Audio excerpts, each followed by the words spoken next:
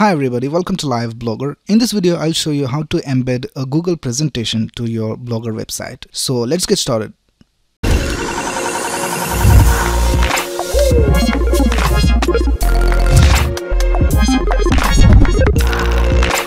First things first, you need to have a Google presentation ready for embedding. So just go to Google Docs and then click on this main menu and just select slides. Now you need to have a presentation here so that you can embed it to your Blogger website. But right now I don't have any, so let me just create one quickly from this template. I'll just click on this portfolio. Alright, now here you can make changes and design it your own way, but let me just go back to slides. So now here we can see the presentation that we just created using this template. Now once you have a presentation, you have to go into that and then you can check everything whether it is working alright by clicking on this button called present, and it loads the presentation in full screen and you can check whether everything is working alright, and then you can press escape to get out of the present mode.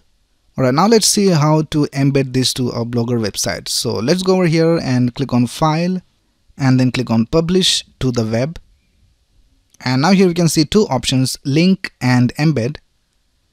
Now you have to click on embed and then select the slide size and the time before every slide advances to the next. So you can select all these options according to your needs, and then there are some options over here like start slideshow as soon as the player loads, and then you can even set the slideshow to loop over and over again by going to the first slide after it goes to the last slide.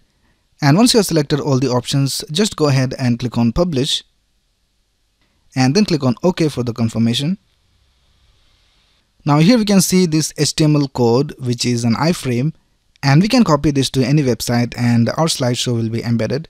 So let's go ahead and copy this by pressing Ctrl C, and then we'll go to the Blogger dashboard and let's create a new post. Now here you have to make sure that you are in the HTML mode. By default it shows you the compose mode, so this is what it shows by default.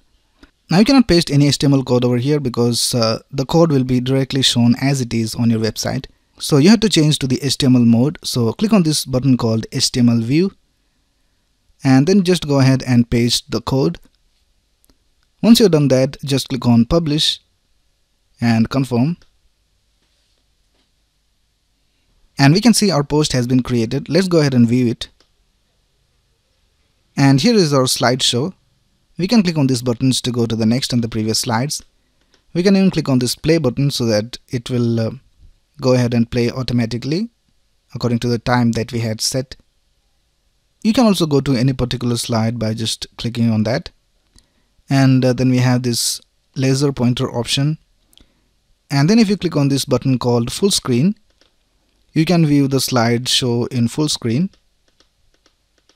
So this is how our slideshow looks on our Blogger website. Let's go ahead and make some changes in our slideshow and see whether it works over here in our post. So let's click on close and we'll add a transition. So for that we'll just click on this button called transition and we'll select a transition we want from here.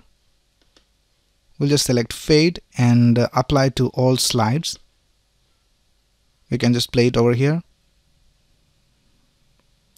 Alright, we have made changes to our slideshow. Now let's go to our post and see whether the changes are updated. And let's refresh our page. And if I click on the next slide, we can see that the transition is being applied.